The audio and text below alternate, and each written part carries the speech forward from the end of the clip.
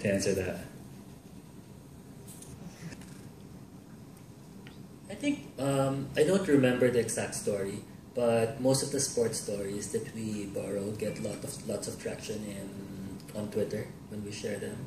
And when, I think we also ran a story on Manny Pacquiao from ABS-CBN as soon as the match ended, so that got a lot of traction as well. Sports is a big place that we did not have a lot of coverage before, and that is obviously hugely popular. And so I think sports is one area that is going to be very popular and that has been popular. Editors here, and then a team of freelancers, so 2 full-time editors that work remotely. And then James is in Singapore, but basically is working a certain portion of his time, a lot, on Coconuts Manila.